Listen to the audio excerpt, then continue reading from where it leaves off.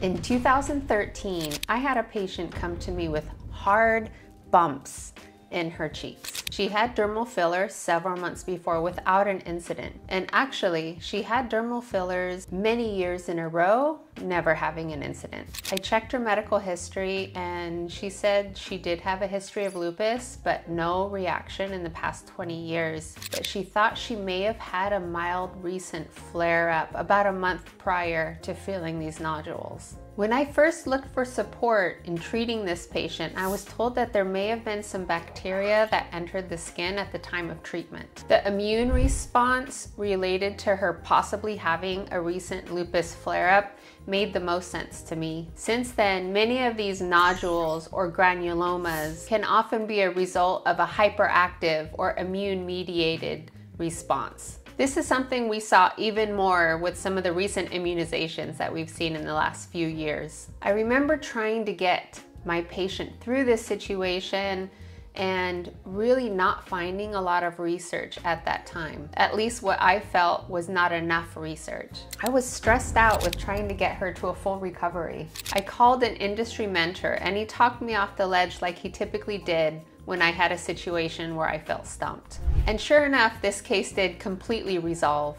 Then, just a few months later, another patient came to me with hard lumps in her hands. And then, within a week or so, she ended up with hard lumps in her face. Both places she had dermal fillers previously. She was an actress, so imagine the pressure I felt to get her better quickly. Again, I remember that feeling that came over me, just wanting to get her better as quickly as possible. I've injected dermal fillers since 2005, and it wasn't until 2013 that I saw delayed onset nodules for the first time. Since then, I've been involved in about 25 of these cases. I've also talked with a number of other physicians and nurses who have experienced this, and I've shared my experience in hopes that it helps them through their experience as well. Luckily, all the cases that I've previously seen have all completely resolved. I think this is in most part because these were reversible fillers. Once we got these fillers completely reversed,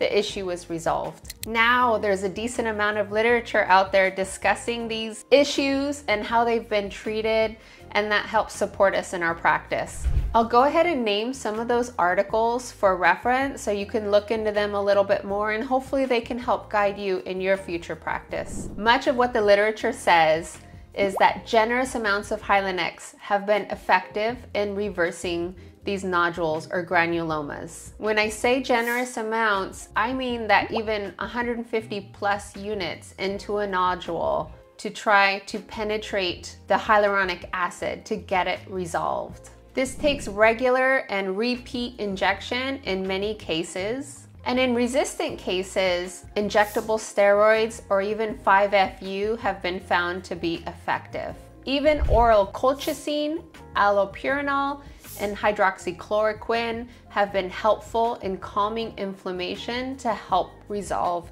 resistant nodules. Of course, one thing to assess before reversal treatments, it's important to identify if the nodule is inflammatory. Is there redness? Does the patient need antibiotics prior to reversing? One thing to note is many of these nodules, as we're trying to reverse them, feel resistant. So what is exactly the threshold to changing up our treatment? There isn't an exact consensus to this. Once granulomas are present, they are resistant to penetration of Hyaluronics or hyaluronidase. So it takes multiple reversal visits to help resolve this. It can take weeks and weeks and sometimes even months to help them disappear. And sometimes the path to resolution can be completely different from one case to another. For example, one patient may experience slow shrinking after every hyaluronidase visit. The next case, a patient may have a couple subsequent visits without feeling any shrinking of those nodules. And to throw you for a loop, I've even seen cases self-resolve with no treatment at all. So what's the right choice?